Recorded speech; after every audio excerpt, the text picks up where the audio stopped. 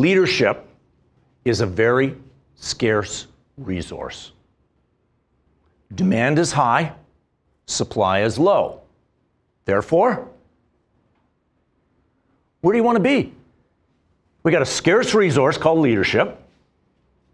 It's in high demand and low supply. What does that say about economic opportunity? Is economic opportunity good or bad to be in the leadership game? It's really good.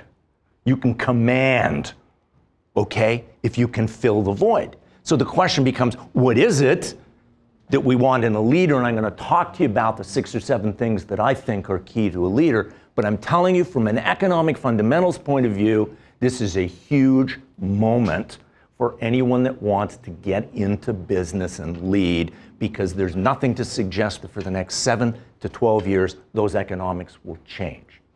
Think about it. And then think about what you could do to enhance your own personal economic value in the kind of market that we're in. So leadership is about answers.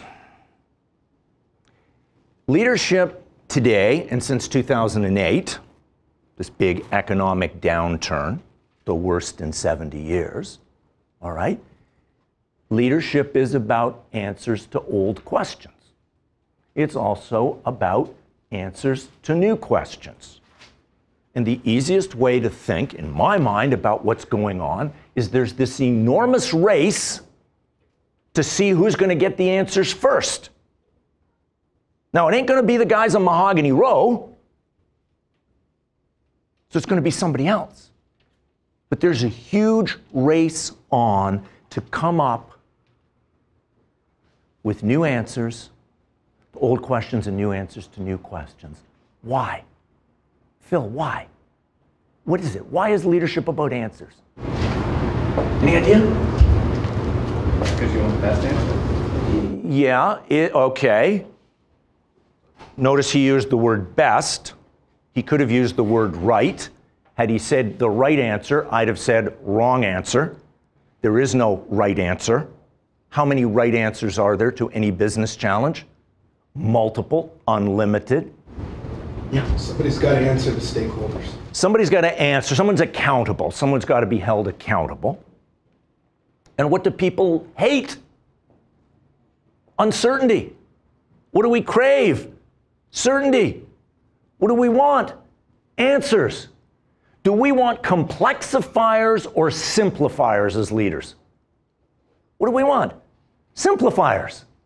You want simplifiers. What do you want? You want the leader that can take this great complexity, reduce it to very simple terms, so that we, the humble, can digest it. Those are the kind of answers we're looking for. We're not looking for answers shrouded in mystery and Gantt charts and spreadsheets and all sorts of, we're not into that. Because there is no one right answer. Do you think Steve Jobs ever focused in on one right answer? What made him a great leader? The pursuit of the next right answer, and the next right answer, and the next right answer. What creates that? What's the psychological profile of someone who's in search of the next right answer, and even when they find the answer, don't even stop to smell the roses? They're impatient to get on to the next one. What is that? What is that personality type? Go ahead. Driven. Yep. Curiosity. Curiosity, huge. On my list, huge thing for leadership. Absolutely. Proactive. Sorry? Proactive. Yep. I think there's also a bit of like selfishness, especially with Steve, just because he always wanted to be the best, and he needed his he wanted Apple to be the best it could be. So even though he made simple products, he really strove to do the best of what he did. Yeah, sure. And driven by what? Let's dig deep. Let's dig deep into the brain cells. Go ahead. Critical thinking. Yeah, that's the tool to bring it out. Let me give you the word: chronic discontent, emotional hemorrhoids, a constant itch. Why? Why? Why are the really great leaders today in particular, because we live in a chaotic, unpredictable world, why does chronic discontent have such a high market value?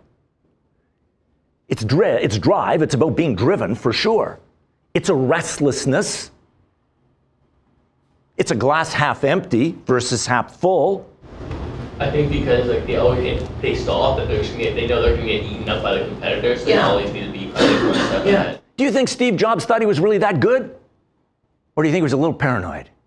Like put him on the couch, right? $800 an hour at the shrink. What do you think we find? Security or insecurity? Insecurity, okay? Which is a kind of cousin to chronic discontent. So it's about drive, and it's about the relentless pursuit for the next right answer, and it's about never being satisfied and all those kind of things. So those leadership defined in those terms is a pretty scarce thing. Yeah. Doug, is that why you think the superhero leaders are now extinct? Because to have that charisma and superhero persona, you need to have the security in yourself to present that? Sure. Look at all the traditional great leaders. What do they look like? How do they act? Not a hair out of place. Not a speech that isn't scripted.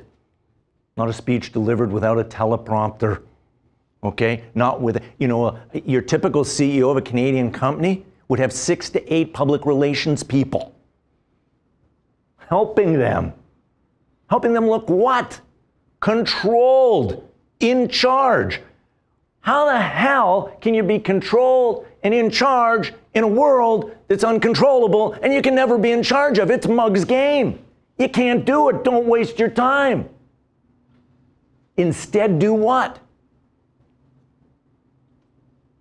And if you can't control the circumstances, if you're not smart enough to know the answers, if your competitors can sideswipe you at any moment, if that's the world we live in, and I will suggest to you it has been since January 6, 1991, and it's only gotten worse, then you gotta be different.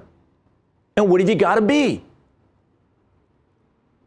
Let me give you another way to think about it. In order to play classical music and to be considered a great classical pianist, what is the expectation of you? That you will play the piano exactly like Beethoven wrote it. Exactly. That's the world that we used to live in. That predictable, programmatic world. You grew up, you came up through floor 1, 2, 3, 4, 5. You got on the mahogany road by following the rules. You played classical music. Well, I kind of like a different metaphor. I kind of like jazz. Because I look at the environment and I say, we're not living in a classical environment, we're living in a jazz environment. What are the principal components of a great jazz musician?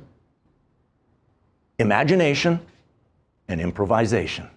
Now just ask yourself, look at the world. What suits the times best? Classical music, note by note, exactly the way it was prescribed, or improvise and imagine? Make your own decision. I've made mine. It just is what we need to be. So therefore the character of the leader changes, and the leader needs to be a much more relaxed, experienced repertoire type person who's prepared to make it up on the go. Make it up on the go because there is no one right answer. And I'm going to stand up at the board meeting or in the shareholders meeting and tell you I'm so smart that I know what's going to happen 2 years, 3 years, 5 years, 10 years down the road. I'm not that smart.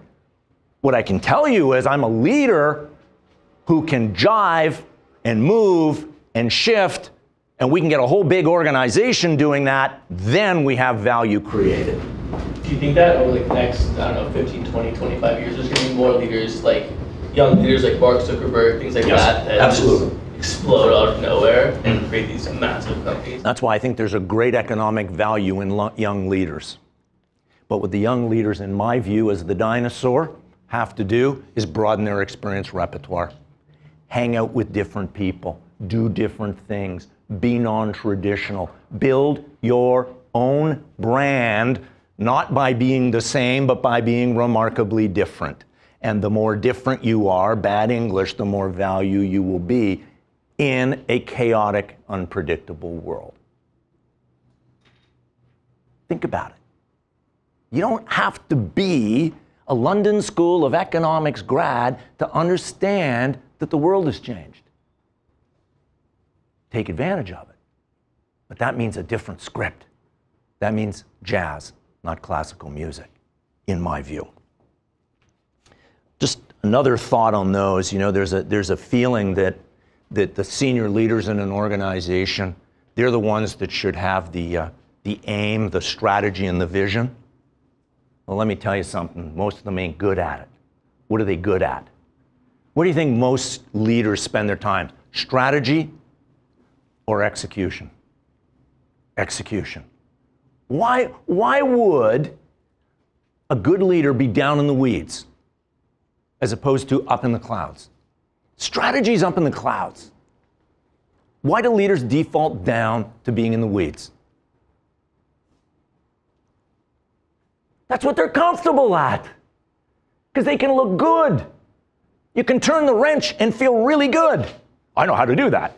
Oh, I used to be the VP sales at Labatt's. I know how to do that. But I don't know how to have strategy looking forward in a different world. But man, you give me a chance and I need an adrenaline rush, I'll get down in the weeds with you instantaneously. Because that stuff I know, I'm comfort food. That's pablum. So there's a whole bunch of stuff that's changing.